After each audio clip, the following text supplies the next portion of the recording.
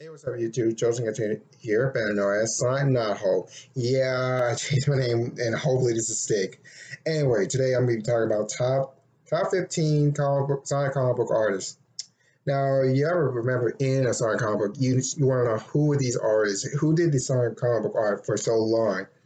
Well, I'm going to be here talking, listing all the names. First off, kicking off will be Evan Stanley. She's the current artist and writer in IDW. She did some art back in the Archie years. I'll pull some of her art later on. Next will be Tracy Yarn. Tracy Yarn is do the most. He's been the Sonic comic artist since back in 2006 in Archie to all the way up to IDW. He's the one who do the basic art style you see in IDW. You know, he just the one that kind of have the kind of keep the Sonic characters in model, look like they actually from the games into 2D, kind of like that. Number three would be Jonathan Gray. Jonathan Gray's art style kind of look like that.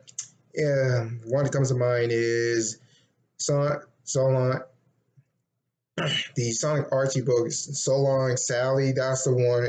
His art style. It's kind of like a mix between anime or manga, or mostly manga, and Sonic with manga art style. He proved it to make it be more dark and gritty, and I'll show you some of that later on at the end of this video. Number four would be Matt Hermes. Hermes, I think. Sometimes I'll be screwing up the names if I can't pronounce them or say it right. Matt Hermes is an artist who he's been around since the Archie time. He does some freelance art. He did one for Son Knothole.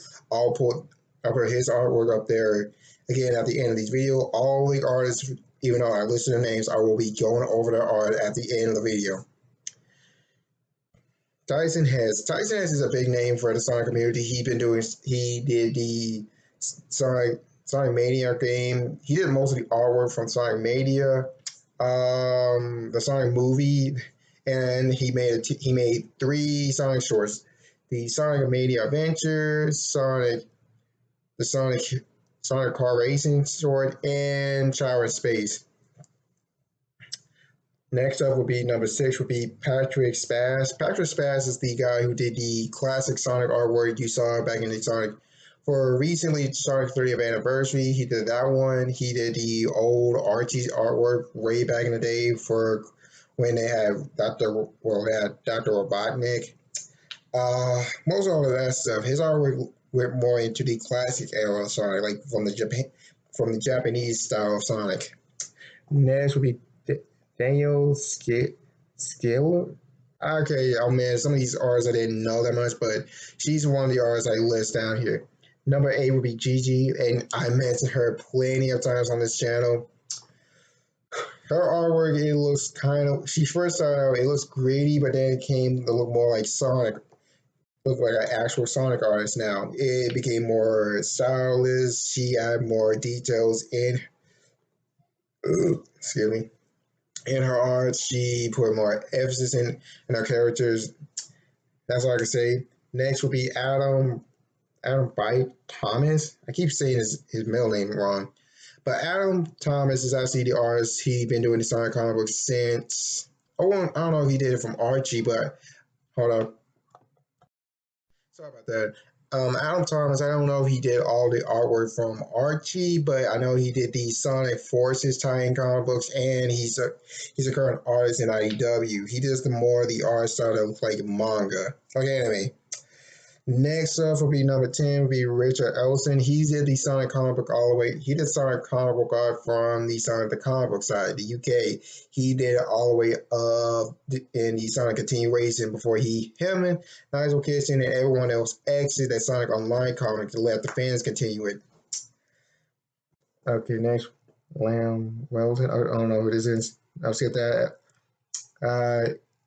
12 will be Alan Baker. Alan Baker is Ian Flynn's wife. She's actually an artist. I saw some of her work from the Archie reboot. I don't know if she did anything from IDW, so I may check that out. Don Best, someone I don't know. I saw their artwork here and there, but I'm going to pull their artwork at the end of this video. Nigel Dungle, I cannot say this one. He's another artist from the UK Sonic comic book too. His artwork, I kind of forget what it looks like. It says almost all the UK Sonic artwork kind of looks kind of similar, but you don't know which one to it. And finally, number 15, whereas it be Louis Stringer. Louis Stringer's artwork, you can tell, is more detailed. He makes Sonic look like he's classic Sonic, but more like in a mix between the the Japanese version with the American. And that's pretty much it for today. On Thursday, I'm hoping to post more new videos for Friday.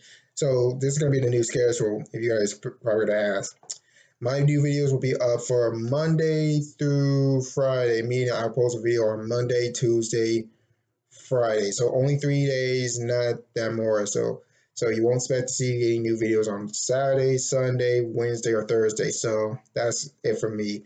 Now you're probably gonna ask why I changed my name this time back to Silent Knothole. I had it originally here, but I didn't think it would work. But now I thought Silent Knothole could work because it's easy, it can roll off the tongue, and it's not gonna be flash and bright.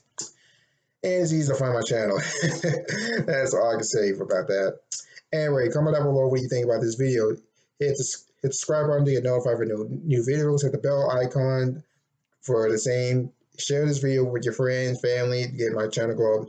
My goal is on this channel to reach up to 1,000 subscribers right now, then hopefully more. So up to 1,000 for next year, and hopefully maybe in 2023. Help to make this channel grow. Anyway, give me a thumbs up, thumbs down, hit the bell, get notified for new videos, subscribe. I'm Joseph Singleton, better known as Sonic Knothole, signing out. Peace.